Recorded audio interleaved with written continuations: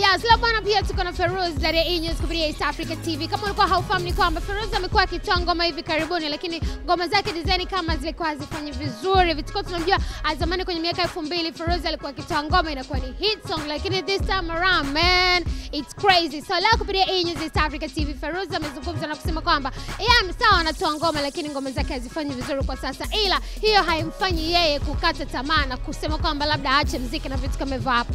So anaomba bado mashabiki waendelee kumpigania, waendelee kusupport muziki wake na vitu kama hivyo hapo. So leo tuko na Ferouz, muangalie akiwa anafunguka zaidi. Siwezi kusema kama naweza kukata tamaa, kusema huu mchezo sio wangu, lakini unajua katika maisha sometimes vitu kama hivyo vinakuwepo na changamoto zinapozidi zaidi, mitihani inapozidi zaidi, kuna fikra tofauti zinakutokea wakati mwingine. Unaweza kusema kwa nini squit hichi kitu nifanye kitu kingine, unaona? Lakini mwisho wa siku unaona kwamba okay, pale ninapokata tamaa ninapozidi kupata nguvu tena ya kuzidi kufanya vitu vizuri. Unaona kwa nini nikate tamaa? Okay, kama wanavyosema kwenye nyimbo yangu nakaza roho na naendelea kukaza roho.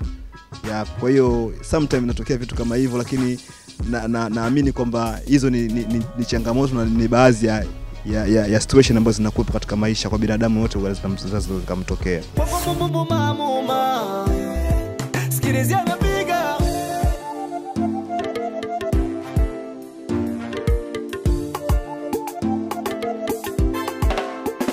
nachoweza kuongea ni kwamba nachoweza kuambia washabiki ni kwamba wanatakiwa wafanye vitendo. Unajua sio kusema kwamba mimi nampenda Ferouz alafu ufanye kitu chochote, uchagui nyimbo, usupport chochote. Yani unajua zile kwa sababu kuna njia nyingi sana za kumsupport, kuna social network unaweza kumsupport msanii ambaye unampenda.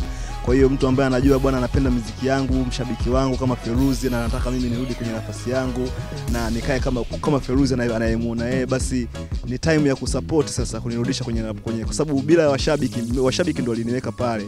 Washabiki ndio wananiweka hapo, na bila washabiki siwezi kukaa hiyo sehemu. Kwa hiyo washabiki wangu wao ndio kama wadhamini wangu wanaonitetea mimi kwenye ile game na wanaonifanya mpaka sasa hivi naongea hivi sasa hivi tena hivi kwa power, na bado na hope kwamba naweza nikafanikisha. Yote ni kwa sababu nawaaminia tu washabiki na Mwenyezi Mungu na mimi atanifikisha. Kwa hiyo cha kufanya ni kwamba washabiki wangu wanatakiwa kunisupport kwa hali na mali 100% yani. Inauma nini? Eti nakulaza chini. Inauma nini? Bwana kiukweli bado nina deni. Kwa hiyo nategemea kabla kufunga mwaka nitawafungia tena mwaka na kitu kingine. Yani nifunge mwaka na kitu kingine sababu hapa katikati niliwaahidi back to back, lakini tena ikawa tofauti na vile nilivyoahidi.